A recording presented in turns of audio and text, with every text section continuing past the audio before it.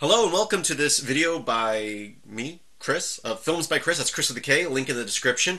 And if you've been following my channel for a while, you will know that I do like to do hardware projects. In fact, I have a second channel that's geared towards hardware, and I love the ESP8266 chips.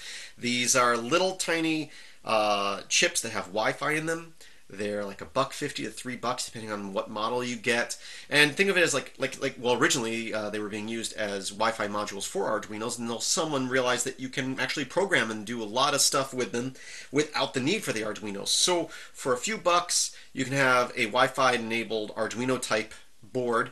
And I use them all over my house for different things. And one of the things I use them for is I have water pumps on the side of my house, for my water system.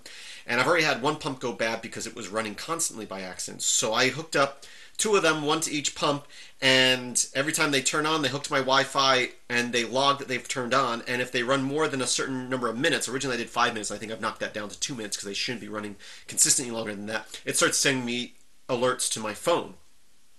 Well, and I set it up so I can log into my server because it's all logged on my server, and I can just type in pump, and it's going to give me output here of every time the pump in the ground run, which the pump in the ground should not be running very often. As you can see, it runs maybe 6 to 8 times a day, and that's to fill up the tank on the side of my house. But then there's a pump in that tank, which is called pump 2 here, which as you can see runs a lot more.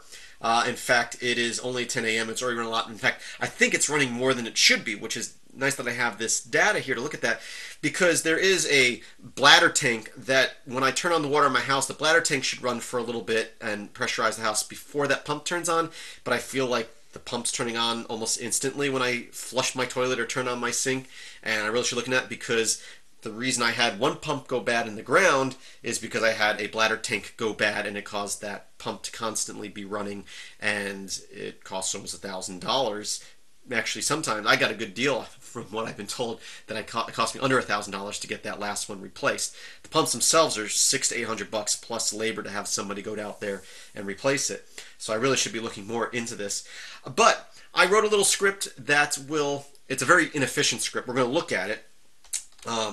But it's called pump, and it's for the second pump, although I can easily modify it for the first pump, but pump 2 graph, and I'm going to run that, and as you'll see, it takes a while to run, but it's going to give me like a graph for each day, the usage for that, so I can see if a day is out of whack or not. And there are some days in here that you'll see are a little out of whack, and I'll explain that in a moment. But here we have this nice little chart for each day going back in history. I have the date, the number of times it ran, and a little bar graph, so I can look for ones that are super long or super short and try to figure out why. Or if I can see over time it's running more and more and more, there might be a problem. And again, this script is very inefficient. I loop through a file multiple times to get these numbers, and you should be able to run through it and count up the numbers going through the file once. I've done that in the past, but it was just quicker for me, and it took, 10-15 seconds for that run. It's not something I'm running often. But I thought we'd just look at that. So I'm going to go into this this file here, and we're just going to have a quick overlook on how I'm doing this. So first thing in here, first thing is that it's a bash script, so we have our shebang line, and then copyright information. This code is up online. We have a variable for our temp file. Then we have our main file, which, as you can see at the bottom of the file here, is our first function that's run. It says welcome, generating data, and then it's going to get the dates. And what it's going to do here is going to look at the file where I currently have all the logs for pump 2 saved. Then it's going to grep for 20. That's I just threw that in there in case there's any error lines. I didn't want that to mess up my files here. So it's looking for lines that have 20 in it, since all of them should have dates of 2000 something. And then hopefully, I must have put that in there because I must have had a jumbled line in there somewhere that was screwing stuff up. So that's just to verify that at least there's a 20 in that line, hopefully grabbing lines that only have dates in them.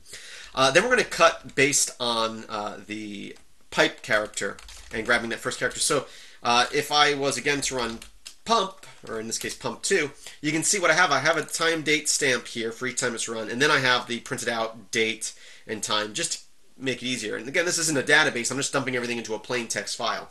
So what we're doing here, the next part of this is grabbing everything on this side of the line. So it's grabbing those date stamps. So let me go ahead and go back into our script here.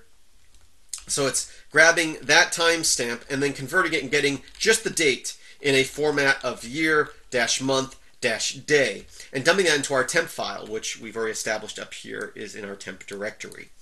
Now, after that, the rest of it's going to happen in the main function. I probably should have put it in another function, but here we're going to say, we're going to cat out that temp file. We're going to sort unique it, which is going to give us one line for every date that's in the log. Again, not the most efficient way to do this. And then we're going to go through and look at each of those dates one at a time, but we're going to get a count by looping through the file.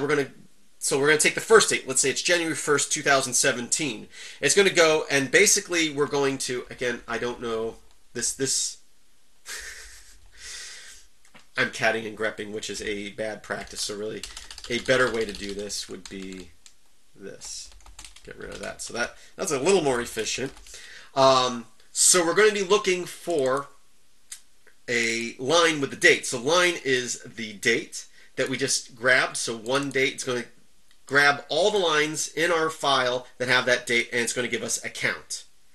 Then it's going to print the date and the count. So if it ran 50 times a day, it's going to say January 1st, 2017, 50 times. And then it's going to give it 3 digits in that number. So even if it's 50, it's going to be 050. If it ran 100 times, it would be 100. If it was one time, it would say 001. And that just allows our output to be properly formatted so it's not staggered. And what I mean by that, oops,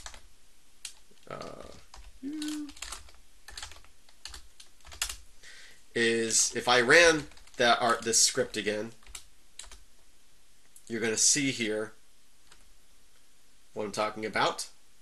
Again, 10 or 15 seconds for it to generate all that data because it's looping through that file multiple times. And again, so we have the date and the count, and the reason, if we didn't have this 0 here, this would be staggered in, which would throw off our graph, and we want everything up to this point to be the same length, up to that semicolon. So that's what that's for. We're giving it that 3-digit, because hopefully my pump isn't running over 1,000 times a day. That would be bad. So we're looping through that, and then we're going to take that count, and we're going to put an equal sign for every number in that account. And the dash n here is saying don't put a new line. It's going to say put an equal sign, no new line, loop through, and we'll do that. If it's 50 times, we'll go through it 50 times. If it's 1 time, we'll go through it 1 time. And then after all that, we say echo and a blank line just to give us a new line. And after it's all done, it exits. So it's a very simple script, a very inefficient script, and I'm not recommending to do it this way again. I had years ago, my buddy James, who you've seen in videos in the past, it's been a while, and we were talking about efficiency of scripting and like writing stuff in bash scripts versus C. He's big into C. I'm big into bash. I know very little C. I know just enough to get by with C. And we wrote a script. We're like, okay, let's just loop through something and count something. So we decided to we found a copy of the Old Testament, New King James Bible online, and we wanted to count how many times each word happens in there and put them in order. And originally I did it like this, and it took a little over 10 minutes, I think, for it to run doing something similar to this, which he was very surprised it ran that fast doing it this way. And then I rewrote it again to where it counts it as it goes through, and it only took like 1.5 minutes. So it could definitely be improved, but 10 to 15 seconds is something I'm going to look at every couple of months just to keep an eye on stuff. This is good enough. Anyway, I'll try to remember to put a link in the description to this script online, and of course, just so you can look over it. That's it. I wrote this script and I thought that I would share it with you.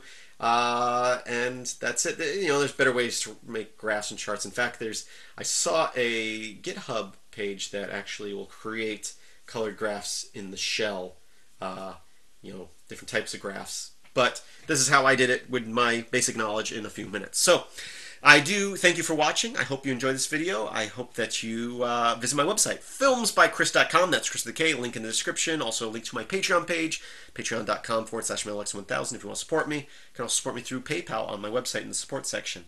I do thank you for watching, liking, sharing, subscribing, commenting, all that stuff. Thank you for watching again, and I hope that you have a great day.